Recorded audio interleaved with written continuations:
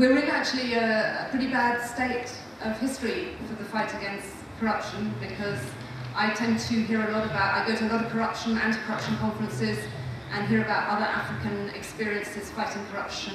And there was a stage in which everyone set up anti-corruption commissions and had anti-corruption champions, and that was the way they were going to fight corruption. You had Nuhu Ribado here, John Gathongo in Kenya, and Maxwell and Sinkola in Zambia and places like that.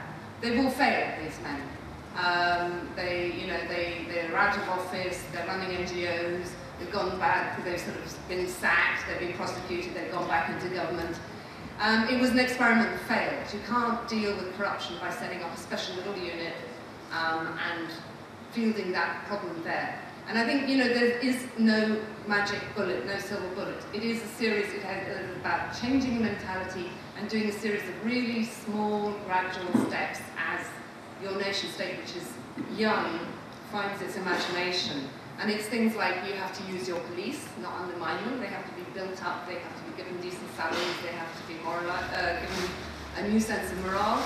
You have to have a very vibrant press, you have to use social media, you have to have anti-corruption NGOs, and these are all small little things, and people have to be tried and fined and sacked and sent to prison. And it's a really slow little fight, bit by bit, but eventually that's the only way to change societies. There is no sweetened formula, and I'm afraid shooting people just brings in a military dictatorship, which then turns out to be more corrupt, as Wally was saying the other day. It just turns out to be more corrupt than civilians are.